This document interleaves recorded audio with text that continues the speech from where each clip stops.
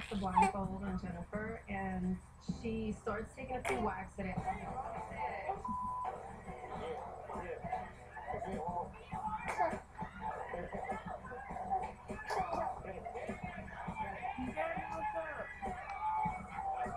It was just so relieving to beat the out of that pinata.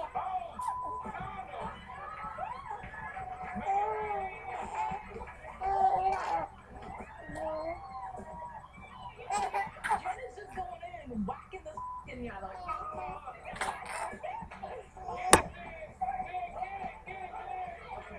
Jennifer breaks open the pinata, and there's like condoms, there's candy, there's money, there's lube.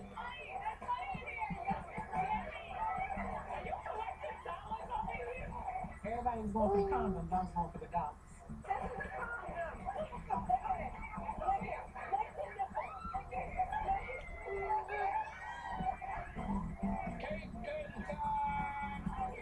So we go to the cake, and I have this huge knife.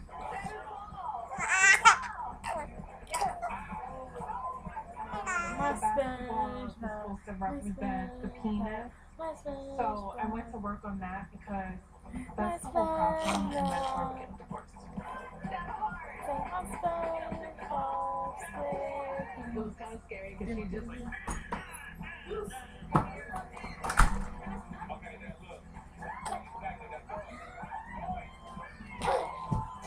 It was like horrible. After all of that, the party got a little crazy.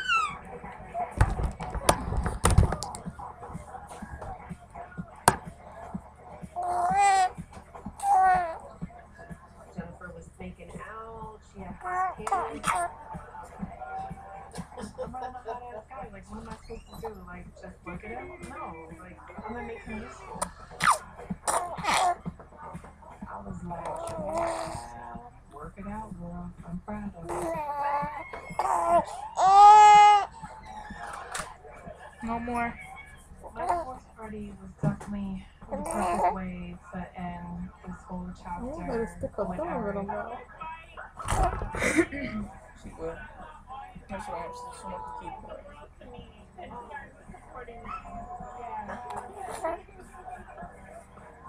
I'm super happy for Jen because she definitely seems free and is not holding on to the past and all the negativity that Eric brings. I think after this divorce party, it's very clear that Jen is moving on and Eric is no longer in the picture and she's done with it. It was a little surprising to see Jen, stepping out so quickly. But, I guess she feels she's ready. According to Evelyn, it was the Sahara down there. So maybe she wants to, get it a little...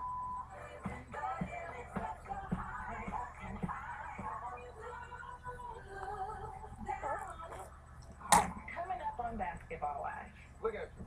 You nothing. You know what I'm saying? You'll be 40 in 3 years. You nothing.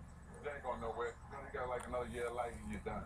What up? Out. You know what I'm saying? So behind the scenes is more footage from the show and watch past full episodes at basketballlive.vh1.com.